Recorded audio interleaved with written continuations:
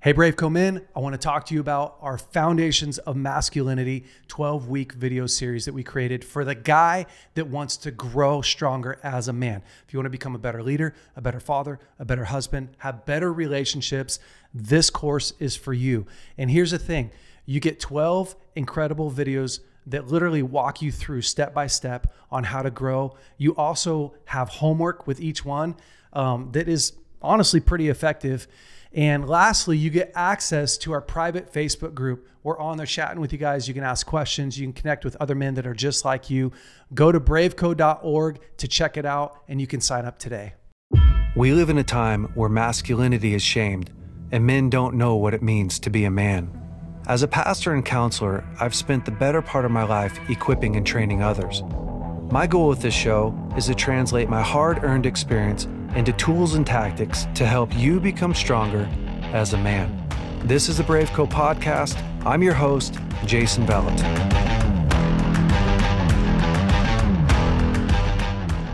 What's up, BraveCo men? We're back, and this week I have my good friend. His favorite friend. The funniest and best looking friend. Yeah. Cole Zick. The one and only Cole Zick.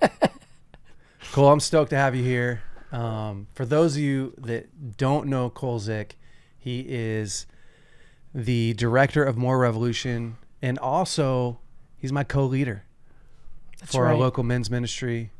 And Cole, you're just an incredible man. You have a great family. You're a great husband. You've been married how long? 16 years. Golly, man. Our anniversary was when we were in Wyoming, and I had no cell phone service. Yeah, well, again, like you're such a great The man. worst part is I left that night to go call my wife about something else, and I get done talking to her, and she goes, "Oh, and happy anniversary." I'm like, "Oh, crap." Yeah, we recently went on a trip together. Yeah. We did a long-range shooting school with about 24 guys. And since we're on recording, I should just start by saying this. Yeah. Do it. This is very hard to say, but you were right. Ooh, was I? Yeah. Jason, you for years have told me, bro, you love being in the woods. You got to get out in the woods. You got to shoot a gun. You got to try hunting. I'm like, Jay, it's just really not my thing, man. Like baseball game, football game, sports and resorts. That's where I like to spend my time. You're a sports and resorts guy. I'm a sports and resorts guy.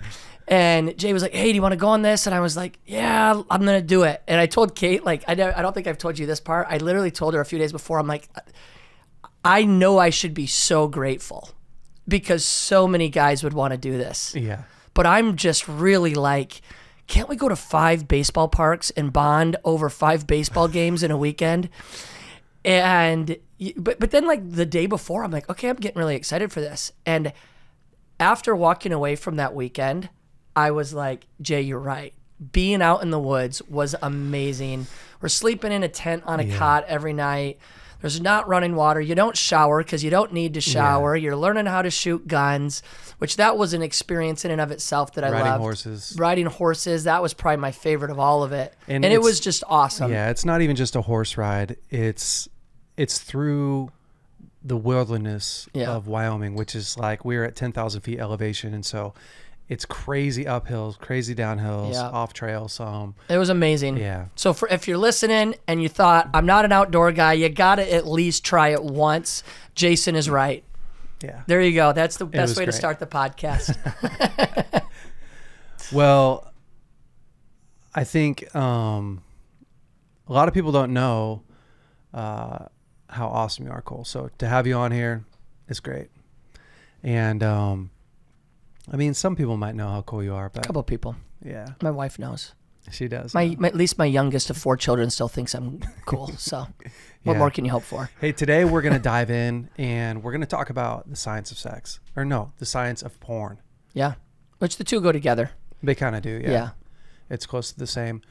And this is something that you know a ton about, not because of how much you've watched porn, but because of your role at More Revolution. Yeah. And More Revolution is a nonprofit that's designed to bring content, help change the morality of our nation. So we focus a lot on helping people understand what pornography does to their brain, We have all kinds of tools and curriculum. I say you guys have all kinds you're a big part of it, obviously. Tools and curriculum for adults, young people. So if you guys are going, if you're parents and you're like, man, how do I talk to my kids about porn? How do I talk to my kids about sex? Go to More Revolution. We've got all kinds of content for you. Tons of content. You'll get to hear Jason and I a lot more because it's a lot of us and other people and we have some experts on that, which are great experts. We have some real in addition to our expertise, which is basically failed parenting we use to help you know what not to do. It can be our personal experience. That's right. So I think to speak to that, just to give a little bit more of an intro, I'll kind of really quickly blitz my story because that helps inform the approach that I've taken when it comes to sex and understanding it. I've never looked at porn. Caitlin, 16 years ago, she's the first woman I've ever been with. And what that did, though, is it caused me to actually have to study and research to understand why are there so many men addicted to this thing? Yeah. Why are there so many men that are willing to sabotage their life, that are willing to completely deconstruct their family for an orgasm, for a moment, for an instant? And not having a sex addiction, never being addicted to an orgasm, only ever experiencing sex inside of the context of my relationship with Caitlin, I actually had to do some study and some research and a lot of it to really understand, when I'd look and see people that have completely destroyed and blown apart their life, why would you do that? And having to know why. I think the beauty there is what it's done is it's allowed me to look at the information subjectively. It's given me the ability to process studies that have been done psychologically, statistics that come out, and it's allowed me to have this kind of step back subjective view of porn addiction, sex addiction. And it helps me to kind of remove emotion. I don't have this emotional, shameful attachment. Yeah. I have a pretty disconnected from emotion, just able to, hey, here's the stats. Okay, then I can actually believe this. I can believe that freedom is possible because I don't have years of pain attached to it, right? And so... and I have the opposite story. Yeah. My story is completely opposite.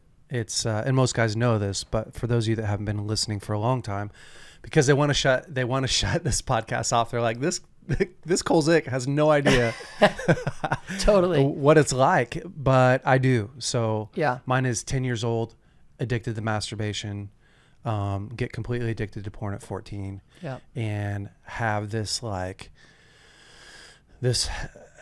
hellish 2 years trying to break this porn addiction, and from 10 to 16 struggle with this crazy addiction to masturbation. And so many guys are stuck. Well, and that story, Jay, is what caused me to ask certain questions. Okay, so for me not becoming addicted as a child, 90% of the men you talk to found it as a child and became addicted. Didn't want to. And then I look at my boys who, when we started this job, were 8, 6, and 4, and I look at them. They have no desire to look at pornography. No, they don't want an addiction. They want to play wiffle ball and go to Disney and watch the Avengers on TV, right? There's zero desire for that, which is what caused me to step back and say, okay, so why would an entire demographic end up being addicted to something they did not want, they had no interest in? And that was the question I started asking when I started trying to research the science, the psychology, the stats and the data behind it.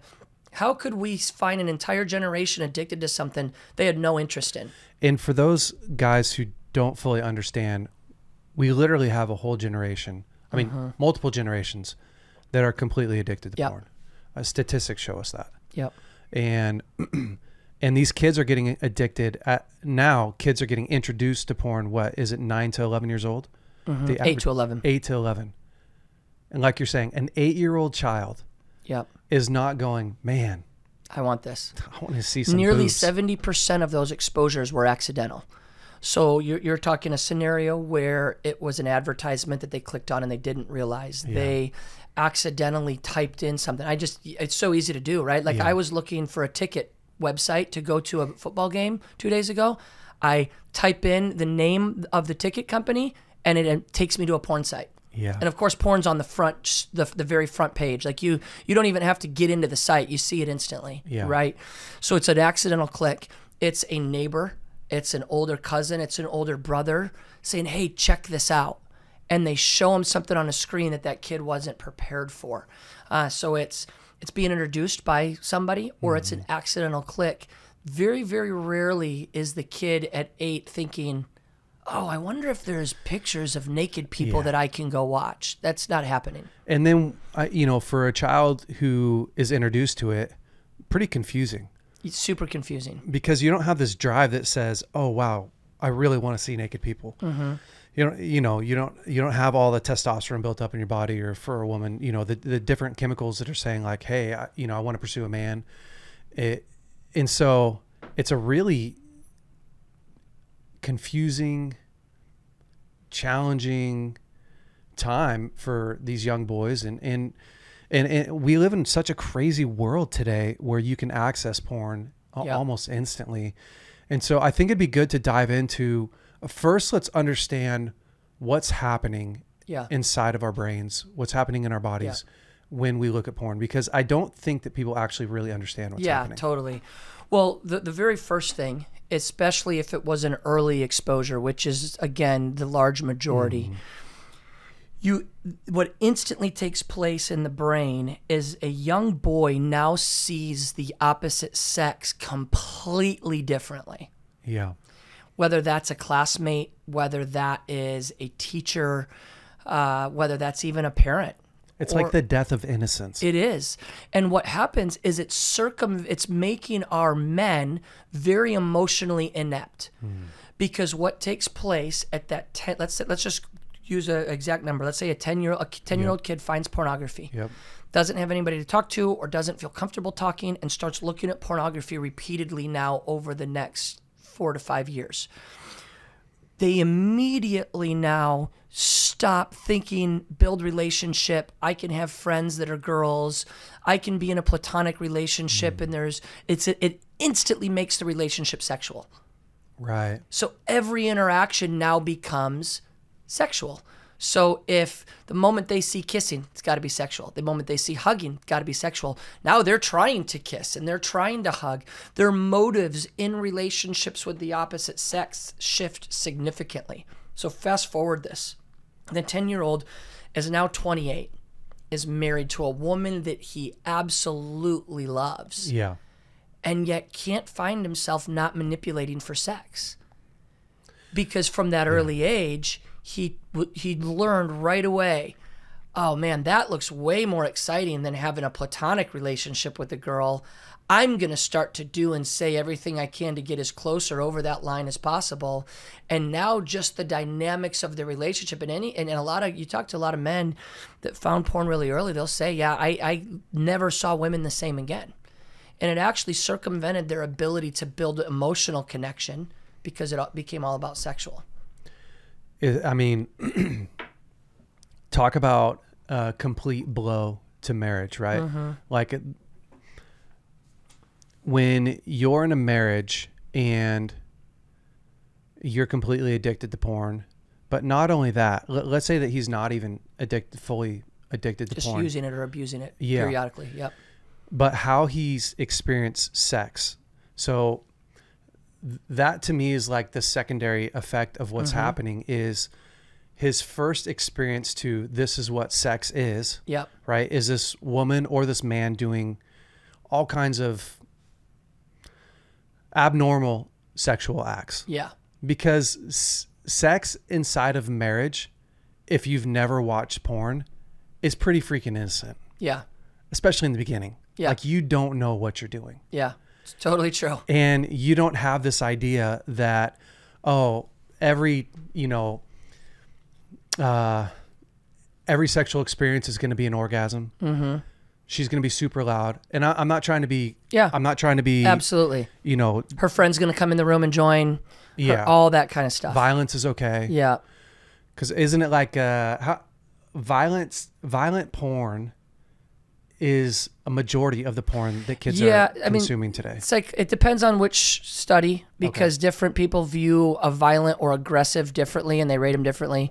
It's anywhere between 45 to 85. I think Exodus Cry, it's a ministry, or not a ministry, it's a nonprofit that focuses on this. They would report, I think, about 65% of porn is violent in nature. Interesting statistic that they put in one of their documentaries is that you'd actually have to search for 13 minutes to find non-violent porn. On Pornhub. On Pornhub. It's violent porn is that prevalent. Right. So check this out. You get married. You've been consuming porn. I mean, that's where you learned about sex. Yep. Porn was your sex ed. Well, and here's the thing you have to realize. So now, so number one, changes the way you view women, and it circumvents your ability to build emotional connection. Yeah. And so number two is the power of first mention, right? Like that just took the power of first mention. No matter what you're told after that about sex, you're going to have to actively work to believe the new information because of what the first information was. And here's why. As humans, we are the most intelligent species. And so by nature here, most of us are. Most of us, yeah, with some exceptions. But with that, you have, with any species, you have really two different types of behaviors. You have instinctive or innate, which are hardwired into the DNA. Yep. These are things that are primarily surround survival. And so like sex for dogs is instinctive. Mm-hmm. They have sex when the female is in heat. Yep. There isn't sex outside of that. Dolphins, believe it or not, are the only other species that mate when the female's not in heat.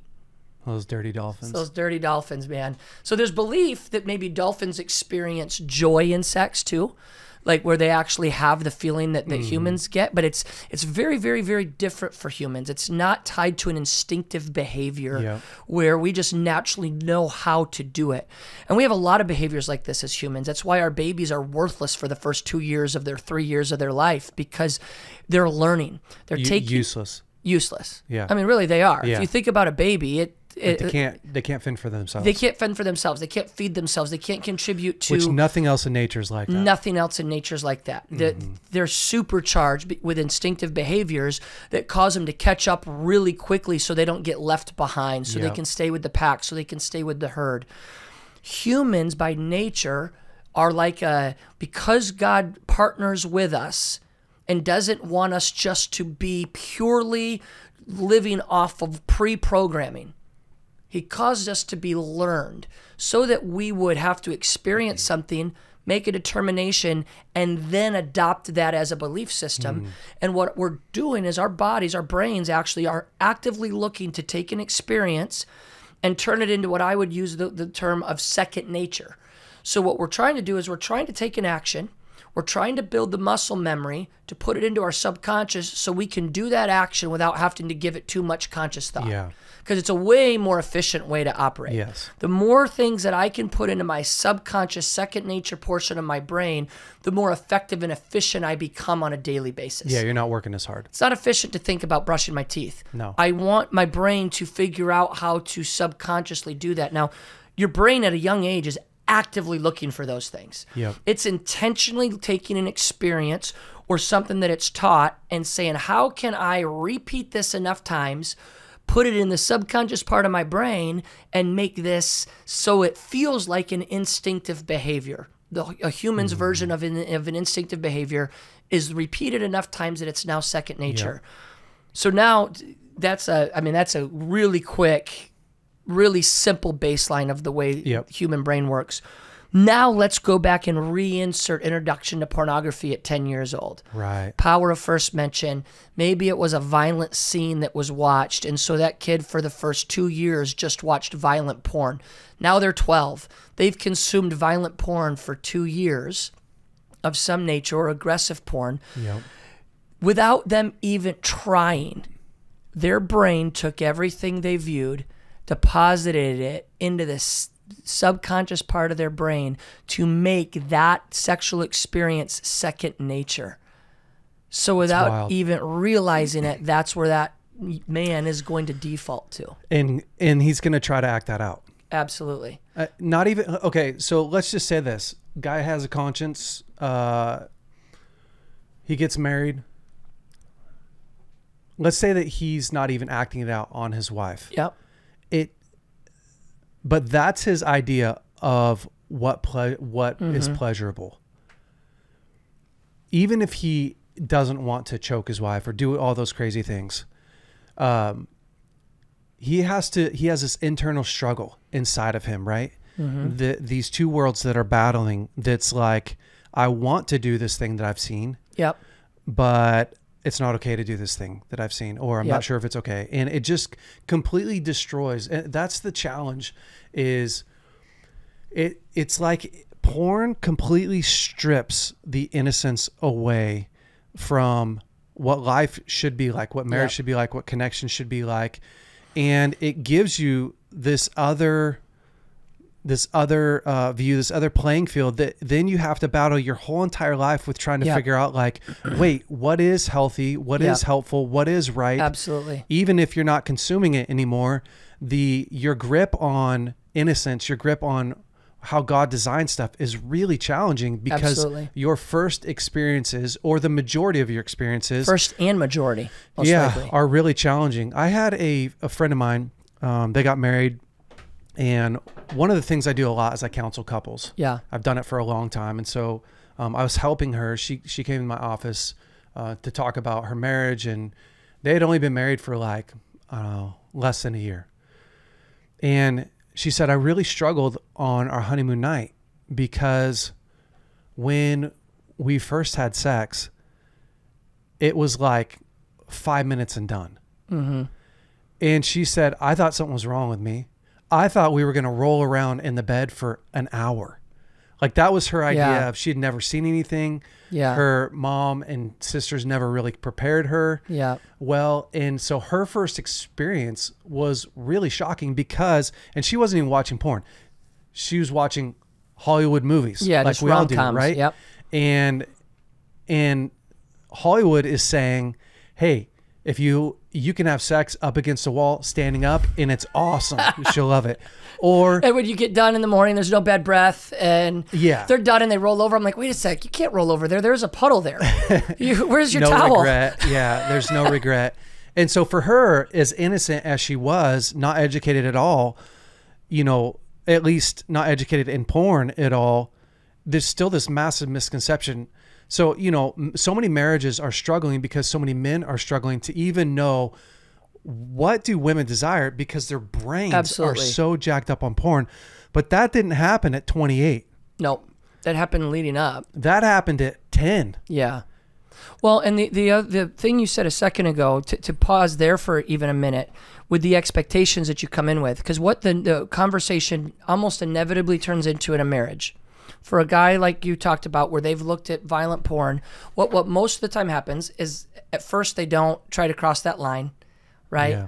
And because it's new, she's exciting at first. Yeah. That's one of the things, is novelty is a big part of sex. Yeah. So, they've tested this with mice, where they'll have two mice together, and those mice will hit it until that male is no longer interested. Yeah. And multiple times in one setting, he's exhausted, cannot do it. They remove the female, they add a new female, he's supercharged again. Yeah. Here we go, ready to go. It's novelty. It's novelty. So at first in a marriage, let's say this, let's talk, again, scenario. Found it at 10, looked at it till 16, went to a summer camp, went to something, got free, got married at 23, was free of it for 5 years maybe, or very sporadically. Yeah. The novelty of the wife is exciting at first, but then what'll happen is he'll go a little bit too far based on how he was preconditioned for, and she says, oh, that made me uncomfortable. Okay, sorry, won't do that again. And we as guys know how to test where we can go. Yeah, humans do. Even in our marriage. Yeah, absolutely. So test until it gets to the point where the wife is no longer arousing. The wife is no longer exciting, because, well, we've been doing it the same way now for a few years. And I've got this variety buffet foundation that I'm built on. And then what does the narrative become? It becomes that the wife isn't willing to be adventurous. Yeah. It becomes that she's not willing to get outside of the box. She's so boring. She's boring. And then they start to drift. Either she has to give in, or oftentimes the man goes and finds what he needs elsewhere. Yeah. And we've both seen that story too many times. Yeah. And it's a tragedy, because even You take out the violence out of the porn, you know, even if you're just consuming just mild, normal porn, you're being preconditioned to so many different scenarios, so many different things that you get used to. Oh, this is what I want. This is what I need. You know, I saw another study that said, you know, guys they're not watching one continual porn scene. Yeah. They're doing like 1,000 clicks during a session. Absolutely. So, you know, they're getting these different hits. Every 20 seconds, they can get a new hit. One of the interesting things, too, for us with dopamine, and so we haven't even got into that yet, really, but what's going on is our brain is releasing these chemicals that are causing us to number one, be addicted and attach. Vasopressin and oxytocin attach us to the experience. Let's restart right here. I mean, not like cut the podcast, but let's dive into, because we've talked enough about, let's dive into, explain what's going on in our brains, explain the chemicals that are released. So this is really big, right? So, and I'm going to make this really easy statement, and then I'll explain the science behind it. Do it. Our culture has taught people to chase an orgasm, not connection. Okay. We've been going after an orgasm for 2 generations now, not connection. Yeah. So when I'm going after an orgasm, I'm trying to get to the orgasm as quick as possible, again, as efficiently as possible, the path that I think will get me there the fastest. It's really just about getting off rather than getting with. Wow, is the best way I would say it. Yeah. And nobody's immune to this, right? Like, I've never looked at porn, and there's been seasons in my marriage where I'm trying to get an orgasm and get off, not be with my wife. And the problem with that is we would say that sex in a marriage, I mean sex, because it should be in a marriage, is not about the orgasm. Not just about it. Now, I think there's seasons, like my wife and I, man, we love to have a good quickie at lunch, and we both enjoy it, and both of us are just going after the excitement of the orgasm and that feeling.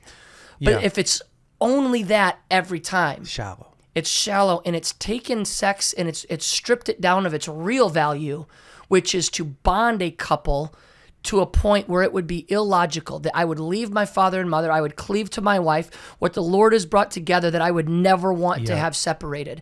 When I make sex just an orgasm, I have to condition my brain to strip it of its bonding ability. Oh, wow. And so that's what has taken place. And here's what the bonding ability is, the way that the Lord wired our biology. Is we have hundreds of neurotransmitters. These are things that release chemicals in response to situations and circumstances.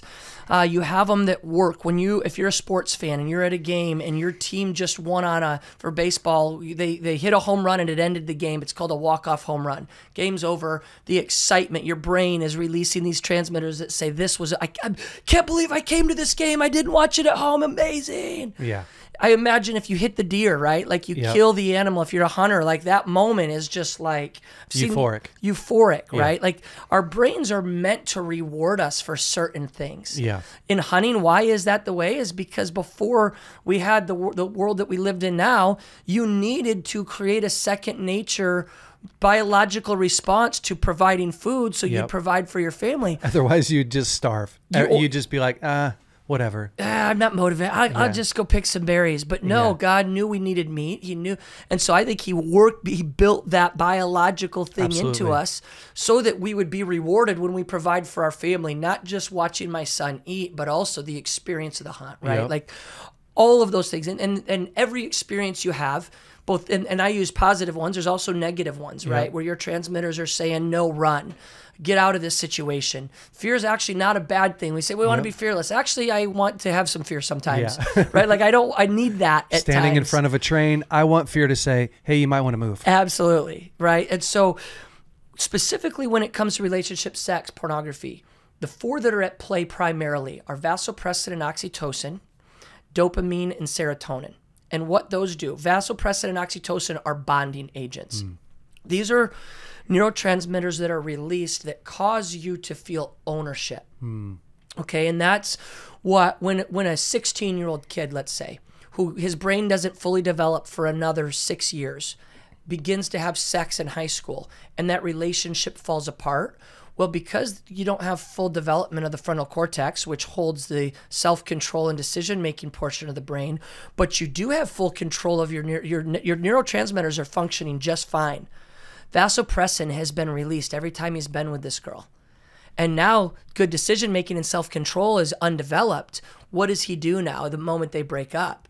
He becomes the rage, jealous, angry boyfriend that can't handle the breakup. And he has like chemically bonded with her. He has chemically bonded with her. His brain has taken his experiences with her, put them into his subconscious, done what the brain was meant to do, and said, this is my wife. Yep. Whether they've ever crossed the altar or not, to his biology, she's mine. She's mine.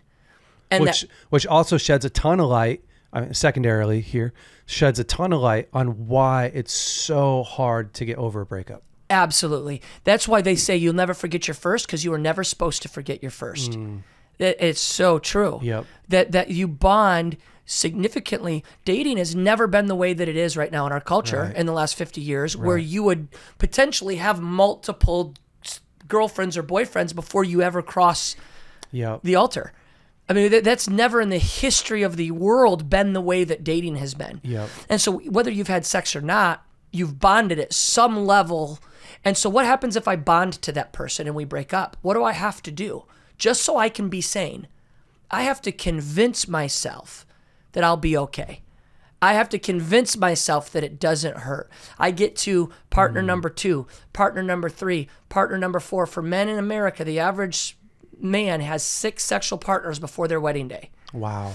So what I've done 6 times then is I've had to convince my emotions to shut up. I've had to convince my bonding neurotransmitters to stop being so emotional, stop being so weak, stop being so committed. You should be able to have casual sex and not have it bother you like all the other men.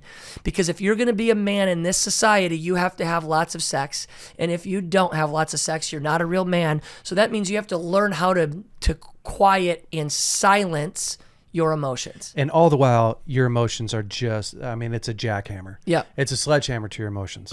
It's almost like whiplash. I love her. No, I don't. I can't say love, because to love means I'm going to have to unbond. And so we're going back and forth. And you love something, or you want something that you can't have. Absolutely. So, Tough. So that's what vasopressin and oxytocin does. Then you come in and you add dopamine and serotonin. These are the happy chemicals. These are reward chemicals. These tell your brain, that was awesome. Position your life to do that as often as you can. Get like that. We've got to do that over and over. This is right now a big part of why video games have taken over. Because the other thing that dopamine and serotonin do is they have no work ethic. They have no character. They have no integrity. They just want the reward. They want that chemical release any means possible.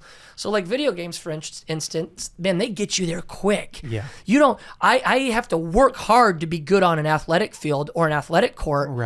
I can, in just a couple games, start to do really good at video games. And then they do it on purpose. So like when I got COVID, my kids, I started playing Fortnite. I was at home for 9 days. My kids are playing Fortnite. I won my first game ever. First game ever I played, I won. My boys like, oh my gosh, Dad, you're awesome. And I'm like, yeah, I am awesome. And I play a second game, and I'm doing really good. What are they doing? They're giving me the reward of victory. I found out later, do you know what they do on purpose? They match you with other players that haven't played. The system knows. What they're trying to do is they're trying to get me to think I'm really, really good. They're trying to get me to give me that dopamine release. Maybe they don't have the language to say dopamine and serotonin, but they're trying to give me the reward of victory with absolutely no discipline to get there. It's the pathway to addiction. It's the pathway to addiction. I got massive reward, very little discipline, no work ethic. Holy smokes. How do I get that? How do I get that? Well, that's what porn is. Porn in particular gives you a really, really powerful reward with absolutely no connection, no relationship, no work. And it gives, you could get a new reward every 20 seconds. And that's the last part of the dopamine and the serotonin that I want to say is you actually get as much of a release with the anticipation of what's next as you do with the act.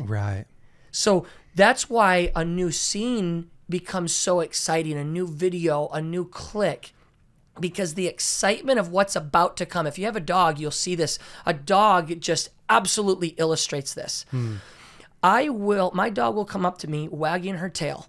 I will put my hand above her head, not touch her, and she'll wag faster. The moment I touch her head, her tail stops wagging. If you have a dog, try this. You'll see it. Because what's happening, the anticipation of being petted and then the closeness of feeling like you're about to experience that just begins to unload. Oh, I'm about to get pet. I'm about to get pet. The moment the action happens, oh, well, that's good, but it's not as good as the anticipation of the excitement of it being about to happen. Well, that's what porn offers. Porn offers the excitement of the unknown next. You don't know what the next video is. You have an idea, but you don't really know what's going to happen, what's going to be portrayed, what's going to take place, which is in a marriage, you don't get a new scene every 20 seconds because it's not about the orgasm. It's about connection, and connection requires intimacy. Connection requires nurturing. Connection requires discipline and work ethic of relationship. And so that's where porn has become so damaging, is it's actually teaching us chase the orgasm, chase the dopamine and the serotonin fix. You're bonding to a screen, not to a human. And so you're having to teach yourself to numb yourself to the bonding emotions that are being created. And you're able to get a variety that isn't even healthy. It's not even fair to ever expect that of our wives. Yeah. Because that's not what real human interaction is. Yeah. I mean, most, you get taught to chase instant gratification, right? That's the destruction of responsibility. It's a destruction of a man and even a woman. You know, what a woman is chase instant gratification. It's probably the quickest pathway to hell. Yep. Absolutely. In any area. Yeah. And I'm not talking literal hell. I'm simply saying a life that you hate, instant gratification. Yep. Because there's no real long-term reward when we chase instant gratification. And so, man, so many years of not bonding to real people, so many years of suppressing your emotions, so many years of instant gratification. And you wake up one day, you get sober one day, long enough to go, my life feels like it has no real meaning. Which circles you right back into the addiction. Absolutely. It's tough. It is. Men are in a really tough place. The world's in a tough place. Well, and we've all been there in different ways, right? Yeah. Like, we're talking about porn and sex, but I don't know that any of us is immune to having a season where we chased instant gratification over the long-term reward. 100%. And then look back, God, I wasted that 6 months of my life. Yeah. I wasted that year. I wasted that 5 years. Wish I'd have been investing earlier. Wish I would have been investing earlier. Wish I would have worked harder in my 20s so I could have worked less hard in my 30s. Wish, right? All of those things. The question becomes, I think, for us as men, how many times do we have to look back and wish we would have done the hard thing first before we learned? Yeah. Right? Like, in any area of your life, it's the thing that I try to teach to my kids. I'm sure you try to teach to yours. I try to tell my boys, like, guys, true enjoyment's on the other side of responsibility. Yeah. Like, you think you want to enjoy the couch right now, you're going to want to enjoy Saturday better than I'm going to have to let you enjoy it because you're not doing your Wednesday chores. Yeah, you take what you're supposed to do today and put it on the back of tomorrow when you delay. Yep. You know, when you chase instant gratification. And so whether it's this or it's something else, I think that's something that I know I'm still trying to learn in every area of, hey, do the hard thing first. Do the hard thing now. Yeah. Go after the biggest bear on day one. Yeah. So that from there, it naturally gets easier. Not only am I more equipped for the smaller bear, because I've slayed the big giant first. Now the small giant feels easier. Like, go at the hardest thing now. Yeah. You know, I think a whole bunch of guys are going to be listening to this and go, okay, well, I don't want to be addicted. I don't want to have those old thoughts in my head, right? I want to be able to come to my marriage and have real expectations. Yeah. I want to come to my life and feel like it has meaning and purpose. And because everything outside of the video game, everything outside of porn, everything outside of, the quick fix feels dull. Yep. It really does. Yeah. And life feels a little bit boring when you don't get that quick fix. I did this a little bit when I used to struggle a ton with anxiety. And I found fly fishing, which this is a kind of a funny thing, but I started fly fishing like 4 days a week, 3-4 days a week. Yeah. And all I thought about, I'd come home and I'd tie flies, and then I'd go fly fishing. I'd build fly rods. I got a drift boat, and my whole world, my whole life was like fishing. Yeah. And meanwhile, like I've got a wife and kids, and I'm doing a decent job, you know, like I'm not like leaving them out. Yep. But I'm chasing this excitement to manage. Yep. To manage my anxiety. Like that's my medication. Yep. Is fishing, because when I'm out there, I'm not thinking about how much anxiety I'm carrying. When I'm out there, I'm not thinking about the pressure. I'm not thinking about anything. And everything outside of this world, outside of the fly fishing, get the bite, it's the same kind of thing, because I'm waiting and anticipating this strike, this bite, the tug. Absolutely. And as soon as I get one, I want to get another one. Yeah. And another one and another one. I mean, you're reeling in the fish and you're already thinking about the next bite, not even the fish that you're reeling in. It's funny because it's a complete addiction. Yep. And having been out of that season for a while now, I'm able to look back and go, I'm interested to go fishing once in a while. Yep. But I don't really care. Totally. But it took a long time for my normal world, the real world, to get its color back. Yeah. And to feel exciting. And so I think the sad thing for a lot of men right now, the challenging thing is, how do I make my wife exciting? My marriage exciting, not my wife. How do I make my marriage exciting? How do I make my life feel exciting? How do I break this addiction to porn? Yeah. Well, so there's a couple things here with that. Is Atomic Habits is a phenomenal book on this topic. Really is. You know, they're not talking necessarily about porn and sex, but they address it. But they're teaching you, again, it's a deep dive into the way our brains work. And so there's really one of two routes when you're trying to break any addiction or whatever, you know, regardless of what it is. The fastest and quickest route is change your context. That was one of the interesting things that they found, is that context can supercharge habit destruction and recreation. And they use this analogy in there with heroin back during the Vietnam War. All these vets, while they were over there, were getting addicted to heroin. Yep. And they were really concerned about how they're going to introduce them back to society. And they really didn't implement anything.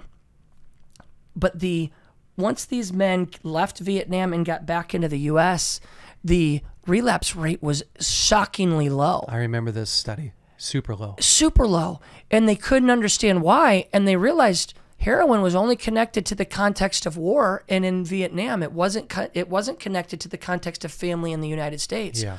Whereas even somebody that goes to a rehab here, if they go back to their same home, in their same environment, their same friends in their same town, back in this old context, 90% of them were going back. Yeah. And so, and I think, if I remember right, 90% is actually the stat. I have to look back and refresh myself on. It's close to that. It's something really like holy smokes high. And so, ideally, if you can change the context, if you have the power to change your context, and so scenarios that might be, get rid of your smartphone and go to a flip phone for 2 years. Yeah. And you're like, that's extreme. Everyone's going to ask me why I have a flip phone. Absolutely. But most people that look at porn, the context is on their cell phone. You're so used to doing the same routine every day that it's just locked in your brain. You open it up, you have a hard moment, you open it up unconsciously, you scroll over, you look at it, and boom, you're in it. Absolutely. And we do it, I do it in different ways. I will be sitting here, not even thinking, and go to ESPN.com in my phone. There's not a game I was looking for. There's not a storyline I wanted. It's true. I'm not even in season of any of the sports that I follow. Here's the thing you could do. You could just get a completely different phone. You could switch from an iPhone to a Samsung. Yeah, that works. So I think that first question is, can I change my context? Yeah. If you can change your context, that's going to be huge. If you're somebody that struggles with affairs and being faithful to your wife, you might seriously want to change the context of your town, your city. Yeah. If you've repeated mistakes in the same area, a change of context could be the biggest way to help supercharge. Because what it does is it almost gives a white blank page to your mental pathways. So your mental pathway is the actual physical part of your brain that holds the habit. And so if you can shock your system to a change, you're going to find yourself, hey, I'm moving into an area of freedom. It could be something as simple as like a 6-month period of busyness at work. I don't recommend men busy themselves with work for the sake of doing it. But if you can give yourself to something for a period of time that pulls you out of that addiction. Maybe pick up a new hobby. How's that? Pick up a new hobby. Yeah. You know, whatever that thing is, where it's a constructive use of my time that there's also a reward on the other side of. Yeah. Right? The new hobby provides a reward. Maybe if work gives me a reward of finances, whatever that thing is, that's different than that thing you've become accustomed to. And if you're just like, I can't find a way to change the context of my situation. It's not possible. Cannot do it. It's not just excuses that's preventing me from changing context. I literally can't change the context. Well, then the reality of it is you have a daily grind that you're going to have immense accountability, which you need accountability on either side anyways. But you got to let somebody in really deep. You got to say, hey, I'm going to let you in really deep to when I want to disengage. I want to disengage and I want to go after this thing. I want to pursue this disengagement from my responsibilities, from my family, whatever it is. I'm going to commit to fish once a week instead of 4 times a week. Yeah. I'm going to make Saturday my fishing day. I'm going to fish every Saturday morning. I'm going to look forward to fishing every Saturday morning. But no matter what happens, even if I have a 10 o'clock appointment on a Thursday, I'm not going to go fish Thursday morning. Yeah. Like, and actually set up those parameters. And you do have to, it's in a sense, you're detoxing, right? And it's the unique thing where the reality of it is all of our addictions, whether it's porn or whatever, have a deeper reason behind them. Yes. It's not porn for the sake of porn. It's not even orgasm for the sake of orgasm. Even if it started at 12 years old, your brain learned really quickly, wow, an orgasm's a really good medicine for rejection. Yep. Whenever I feel rejected, I can have an orgasm and I get a break from that for a moment. So you have to figure out, why am I actually doing this thing? And then you have to set up this accountability and these things that you're willing to commit to give yourself some parameters so that you actually then on that Thursday morning when you really want to go after this, if I'm just sitting there thinking, I've got to fish, I've got to fish, I've got to fish. Yeah. Sit there and ask yourself, why do I feel like I have to fish right now? Yeah. To me, it's all about creating a complete new lifestyle that you can immerse yourself in. Yeah. And because it's not going to be one thing, right? And you don't want to live in a prison either, not for very long. No. So I see a lot of guys, they put blockers on their computer, blockers on their phone. Yep. And at first that's okay. Like, and those are great. Yeah, I think that's keep fun you out of the bar first. if you're an alcoholic. Yeah. That's awesome. Yeah. But at some point you have to be able to manage yourself. Yeah, to manage yourself, right? So it's at first you're going to do a bunch of external controls. Yep. And while you change your internal control, because you don't have a lot of control inside. And so eventually that power is going to shift and while you build up this internal fortitude. Yep. And so to me, it's what you're talking about. It's the dopamine detox. Yep. Where you are able to, change your phone, change your environment, change the context. You're able to shut my phone off, whatever you have to do to detox from this dopamine hit. Well, and that's a thing that's important to pause on, I think, Jay, is we have to realize that there will be a detox period as physically, like our body can physically manifest that the same way an alcoholic can detox. Like you have to realize, especially if you're detoxing from porn, you're going to go through a detox period where relationships almost anger you. Yeah. Like you have to give yourself room to realize it's going to be hard as hell because you're fighting hell. Like you're literally fighting back the gates of hell. You're going to go through a detox period that is so tough that's going to cause you to question every day if it's worth it. Yeah, that's possible. It's 100% possible. But I think setting yourself up for success and going, hey, I'm going to take 2 months, set aside, and I'm going to detox, which basically, you know, your brain's a neuroplastic, which we haven't talked about yet. Yep. Which means that your brain will create new pathways. Absolutely. And your brain will bond to new things.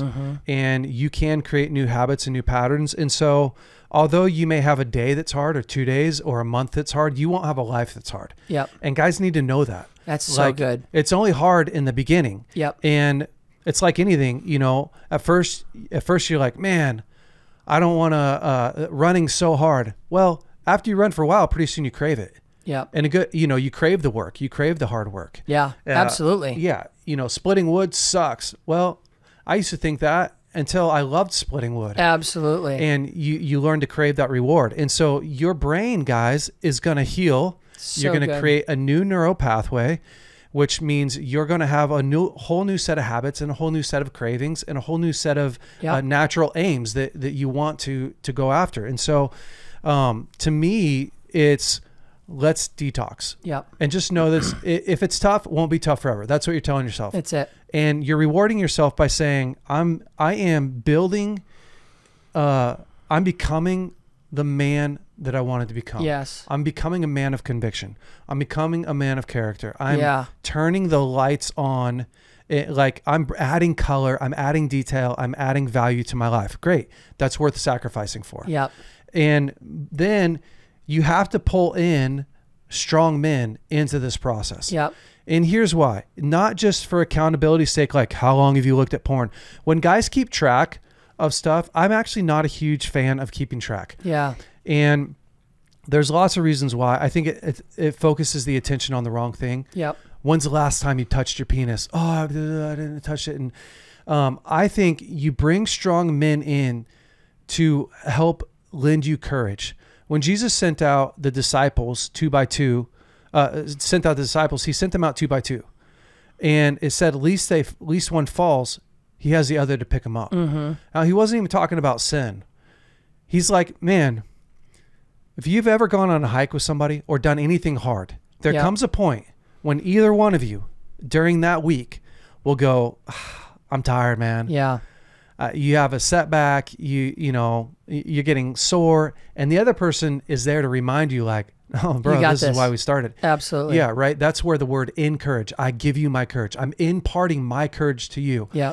And where most guys fail, not on purpose, where most guys fail is they attach themselves to other weak men who are struggling. And I'm not saying weak men as in a slam on them. I'm saying we attach ourselves to people who aren't living in victory. Yep. And therefore, as soon as you start to struggle, what you're looking at is someone who's failed as well. Yep. You're not looking at victory. You're not going, I'm with guys who know how to get it done. Absolutely. Who have done this before. It's like you on that horse when we were on our trip to the shooting school. You're following a line of 10 horses. Yeah. The leader is a guy who's an expert. Yep. So when your horse starts to struggle up the hill, you're going to go up the hill. If you were there by yourself, or a lot of guys there by themselves would be like, I'm not going up that hill. I wouldn't have done it. No, because when we go up these really steep hills, the horses are laboring, they're breathing hard, they're slipping, they're struggling. Yeah. And you'd be like, this is too much. This is scary. This is dangerous. I'm done. Where's the helicopter? Where's the helicopter? And there's just so many different analogies that we have for, listen, you need a guide in your life. Men, you need a guide in your life. And good friends don't always make great guides. It's true.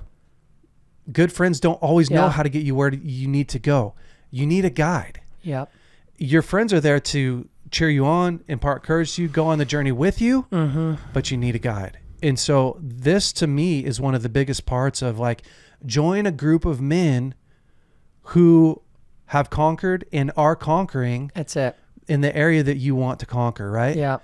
Because not only are they detoxing with you or helping you to do that, but they're also giving you the tools, the principles to fortify your inner man. Yeah. Which is massive. Absolutely. I mean, winning's contagious. It really is. So when I'm around people who have been victorious, who win, who don't let up, who are going after the fullness of life, the natural byproduct that's going to manifest in me is the same thing. 100%. you know, in that quote where they say that you become the sum total of the people you hang around, right? And like the 5 people you hang around is so true. Yeah. Is you're either going to get kicked out by them or you're going to get pulled up. And either way, you've got something to grow into. Yeah, it's real. And so for me, you know, this is the start to the road into, it's not just out of porn, it's into the life that you really want. Is the road into the life that you really want is change your context by changing your friends. That's great. By getting a guide. I love it. By getting on the right path. And this to me can change everything. And then finally, like, I think that you, like what you said, we really have to understand ourselves. Yeah. And understand what's driving us. Yep. Because at first, when you're really innocent, when you're 10, you know, the first orgasm I ever had wasn't because I wanted to. It wasn't because you had dealt with rejection or hurt. No. It just was, I can literally remember it. It was in a hot tub. Wow. It was like a jet, hot tub jet. Like, it was so innocent. I literally was like, oh, wow, that feels good. Holy smokes, that's about to feel really good. Yeah. And then that was like, wow, that was an experience I wasn't ready for. And that turned into my solution for frustration.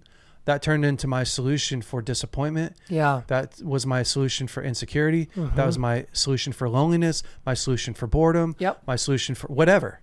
Wanted to feel more excitement.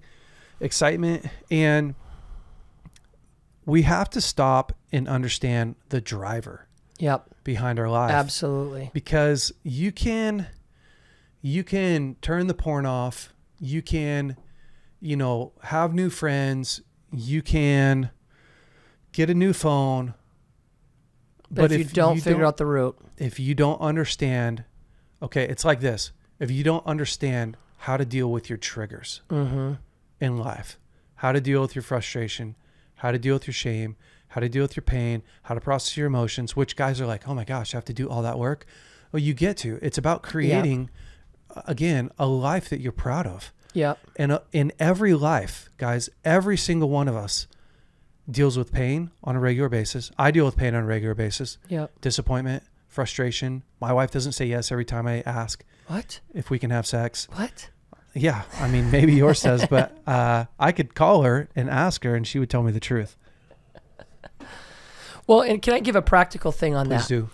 Because I think one of the things that we can do is you actually, next time you're feeling just the, I've got to look at porn, the urge, grab out a pad and take an assessment of your last 48 hours.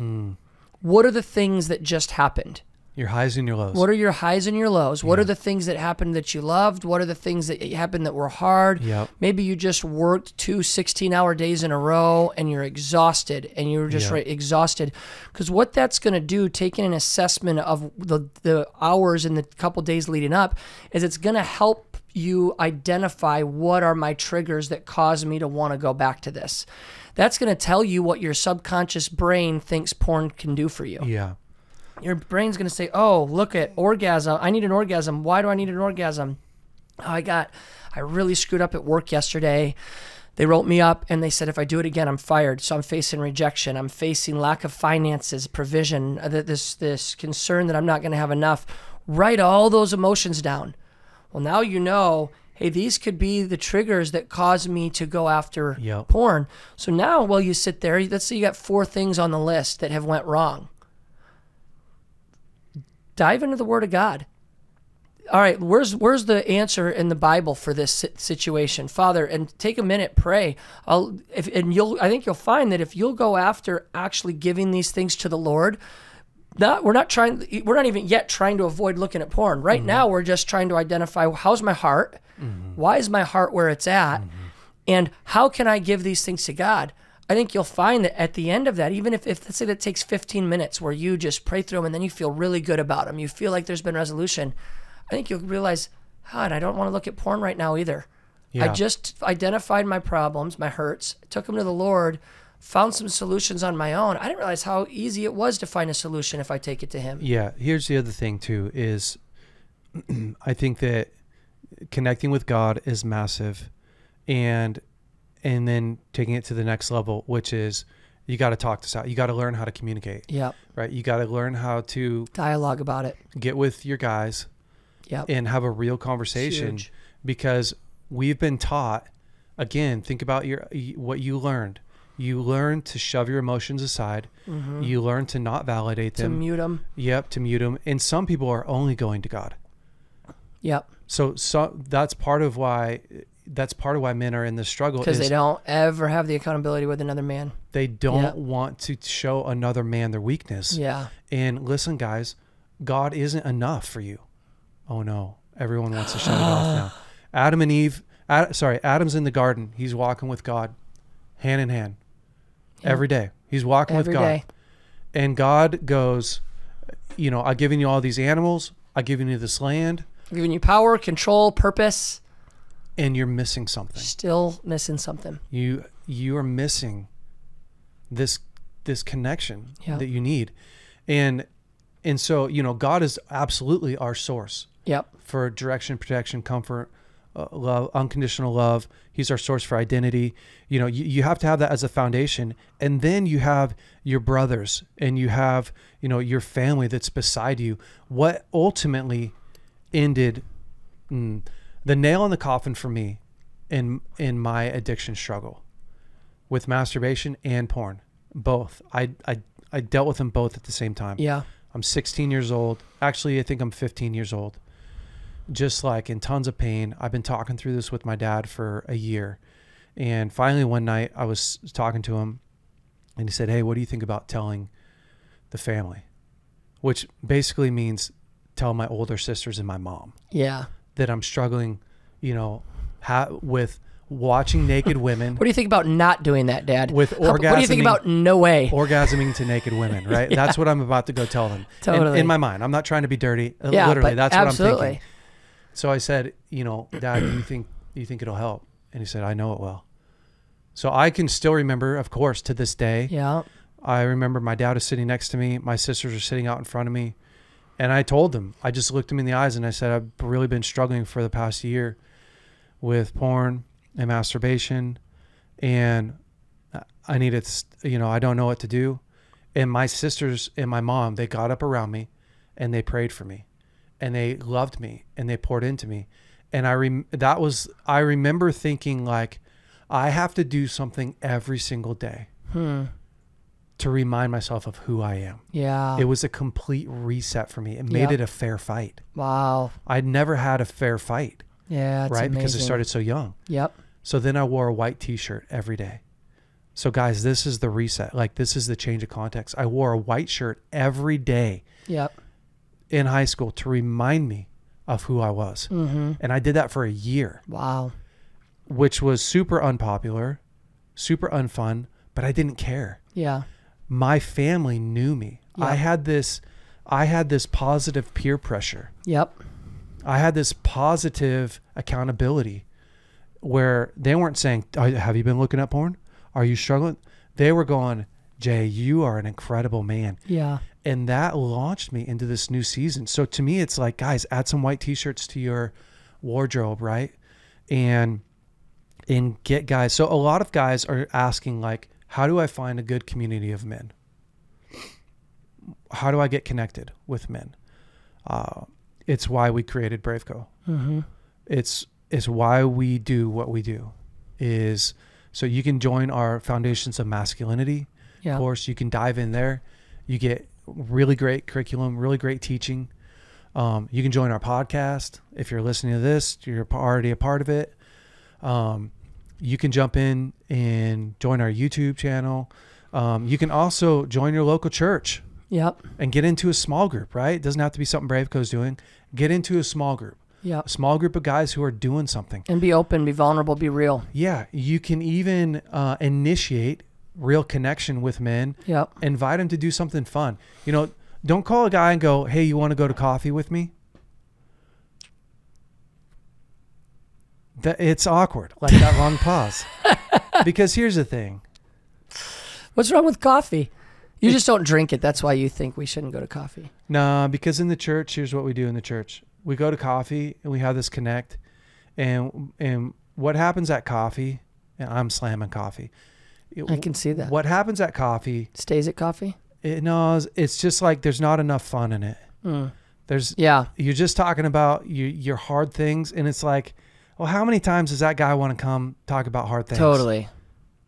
Do you know what I mean? Yeah. Now, if you said have coffee and a cigar, maybe. Yeah. Like maybe that's enough. I don't even drink cigars, but my friends who do. Yeah, nobody drinks cigars, actually. I've never seen anybody drink a cigar. Cigars, but my friends who smoke cigars, they get together, you know, they're like, man, when can we get together again to smoke a cigar? Maybe there's enough fun in it. But here's actually what I think. Like, do something fun with a guy. Yeah, that's great. Build a bond.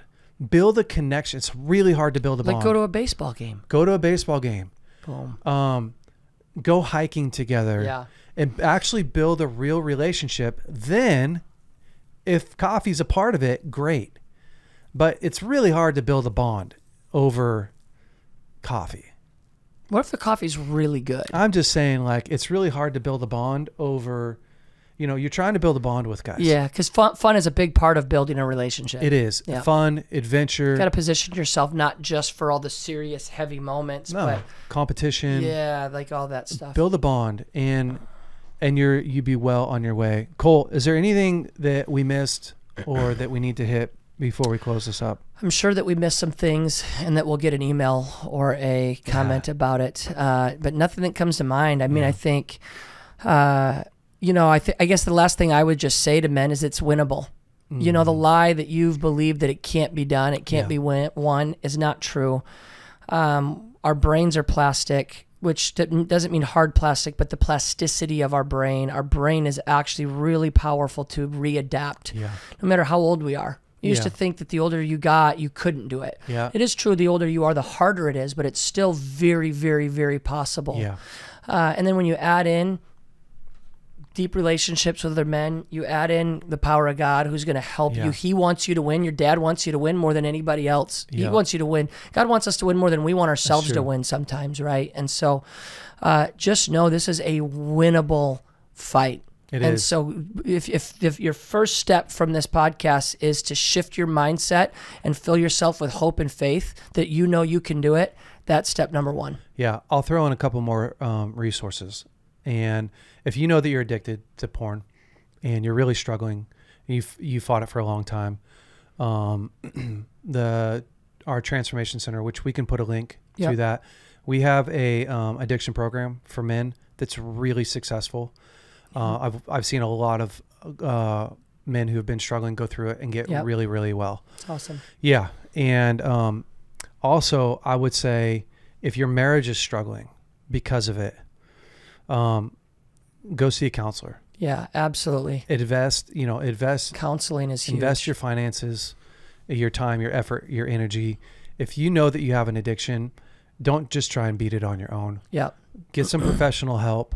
Jump in and invest in getting well. So, Cole, would you pray for us? I don't always do this, but I just want to do this after. Yeah, let's pray. Man, Lord, I thank you that you created us and that you put us together and you knit us together the way that you did.